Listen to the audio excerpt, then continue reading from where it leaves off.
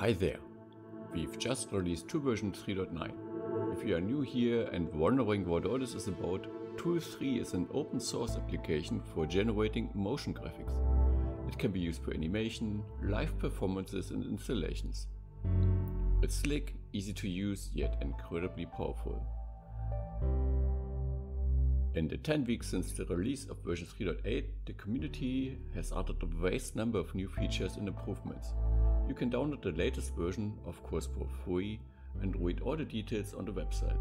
You can find the link below. In this video I will walk you through the highlights. So let's dive right in. Let's start with documentation. More and more people are discovering Tooll 3. Although we design everything with usability in mind, many users might never discover some of Tooll's powerful features due to lack of documentation. Improving the situation was a key focus of the new release. We extended documentation to operator parameters, and because the help page for most operators is now much more extensive, it's displayed when hovering over the help icon. Clicking that icon will toggle to the help mode. We also cleaned up the design of the parameter window and aligned the parameter order of many ops. To keep things more consistent, we wrote an extensive style guide for documentation and operator consistency. A huge shout out to all the contributors working on this effort. The result really shows. Additionally, we started a wiki page called Realtime Rendering for Artists. It covers many technical questions most artists will encounter when diving into real-time content. You can find a link in the description. If you still have questions, join us on Discord or leave a comment below. We answer all of them and add them to that page. Now, let's look at some of the new features. Exporting videos is now up to 10 times faster. Not only that, but you no longer need to convert the format for rendering. Additionally, we implemented audio export. This means that you can render your audio reactive projects with super high quality and motion blur. To enhance the video rendering experience, we have added an increment version number checkbox. Now you can keep the render window docked and repeatedly hit start render to save out intermediate work steps. GlTF is becoming the de facto file format for exporting 3D file assets. Tooll now supports not only loading single meshes, but complete scenes, and we automatically load and combine textures into correct channel maps for physically based rendering. Here's an example. We can use the simple browser to create the load GlTF scene operator. We can click the edit scene setup to adjust the different nodes. Here we also see the textures for each material. The documentation mentions the draw scene operator. When we drag this onto the graph and connect it, we can see the scene in all its beauty. The operator also provides some parameters to override the file's roughness and metallic settings to adjust its appearance even further. To combine GlTF objects with Tooll's mesh effects pipeline, the operator also provides outputs for a mesh and a material. Let's draw instances of our mesh. Connect draw at points to the mesh output and connect a used material to the material. This is just the first set of features. Over the next versions, we will implement more cool GlTF features like animations, skinning, blend shapes and camera definitions. You can now use the AbletonLink sync operator to connect to any application in your network that sends AbletonLink synchronization. Because Ableton made this protocol available as a free standard, there is now a wide range of applications that support this feature. Besides Ableton Live, there are Traktor, Bitwig, Touch Designer, VVVV and many more. Additionally, a lot of DJ hardware can also support that protocol. This is huge, because AbletonLink not only sends the tempo, i.e. BPM rate, like with MIDI, but also the syncing within bars. And because all timing in Tooll 3 is using bars, everything, I mean everything, is now syncing perfectly. Connect an anim value to a blob radius And voila, perfect sync. No more tapping at VGX. Yes! One of Tooll's central data types are points.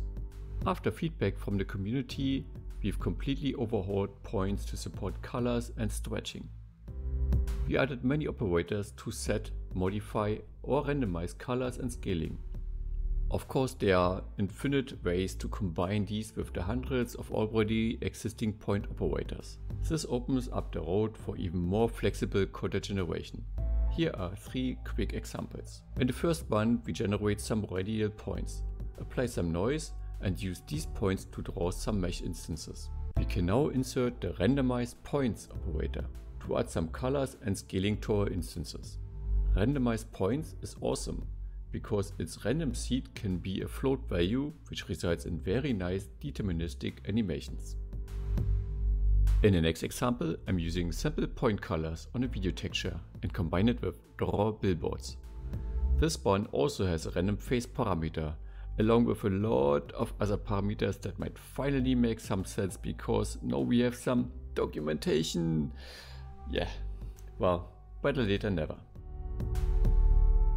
In the last example, we combine the result of 2 line points. For one, we set the start and end colors.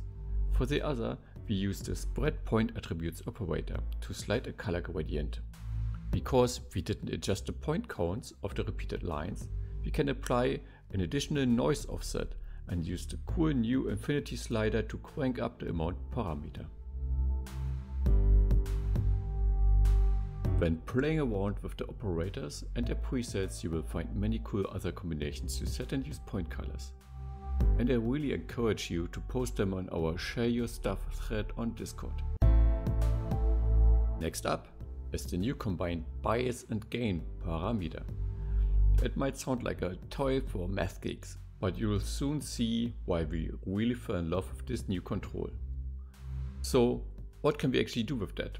Let's have a look at the bias and gain example operator. It shows the bias and gain mapping curve as a yellow line. It works like an adjustment curve in a traditional image manipulation software, mapping blacks in the lower left corner and whites in the upper right. A straight line has no effect. Changing the curve to an S shape will increase the contrast.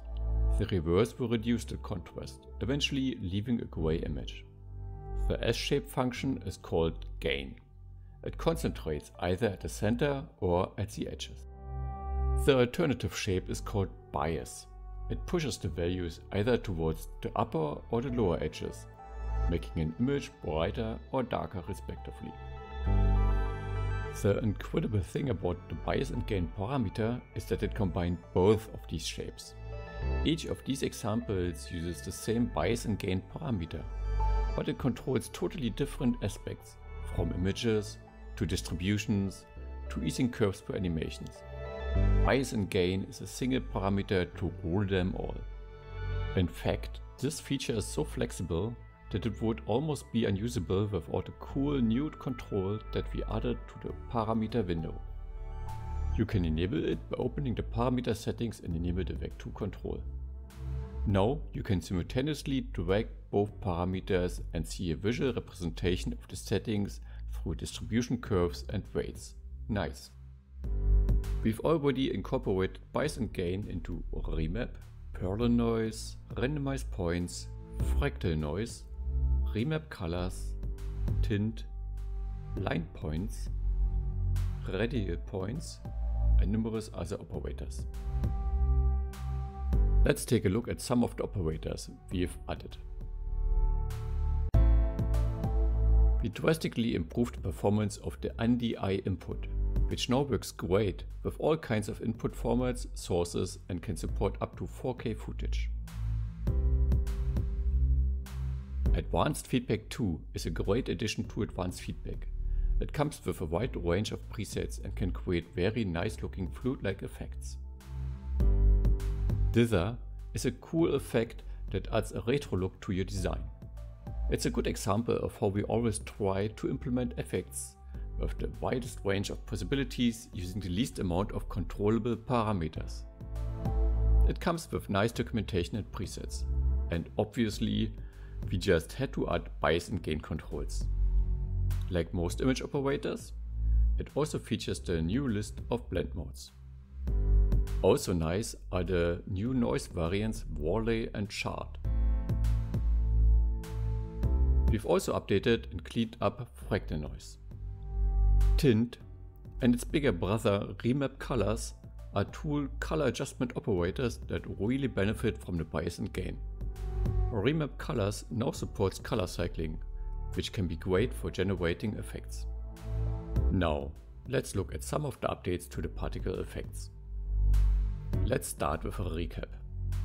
As shown in the How to Use Particles tutorial, the particle system op is where the magic happens.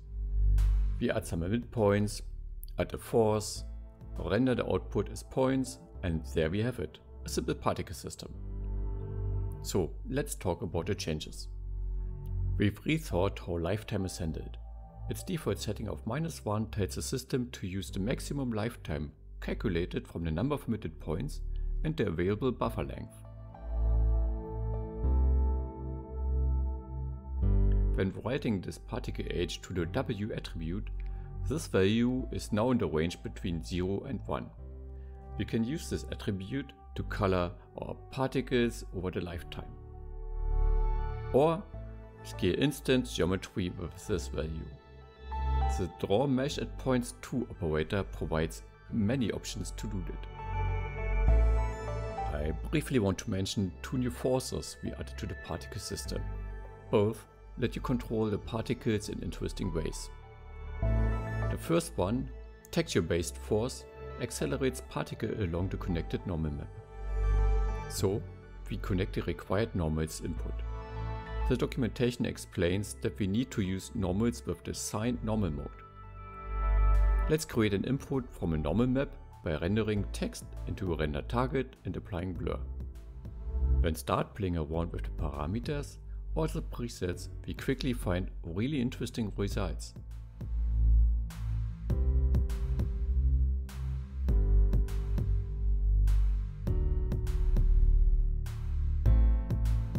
The twist parameter twists the angle of the normal map. If you increase that to 180 degrees, the normal map direction is reversed.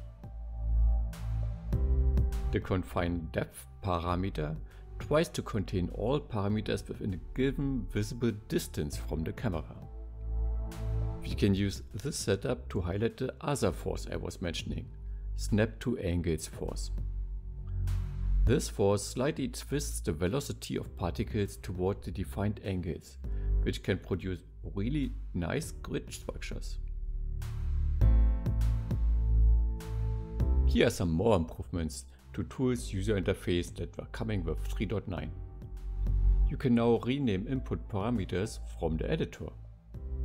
The beat tapping interaction has been improved, with added keyboard shortcuts Z for tapping and X for resyncing to measure start.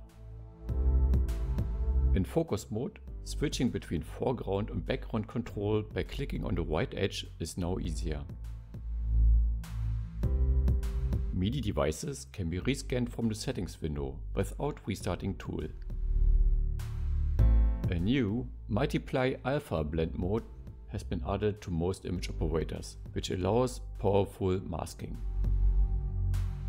Gradient manipulation now supports undo and redo. Evenly distributing gradient steps before interpolation now also shows the last step. Looking at the roadmap, we already have big plans for the upcoming versions. We are currently working on a new system on how you can organize your projects and resources. This will take some work, but it's an important step onto the way towards support for Vulkan rendering, so Tooll can finally be used on Linux and Mac. And for version 11, we will be finally integrating the new magnetic graph system that we shared as a preview last year. It will make working with Tooll even snappier and live patching even more fun. I want to close by sharing some highlights from our community. You don't need to be C# programming correct to support the project. You can also help us by testing, improving documentation, coming up with good ideas for new features, or with spreading the word by sharing this video. So join us on Discord, and thanks for watching. Bye.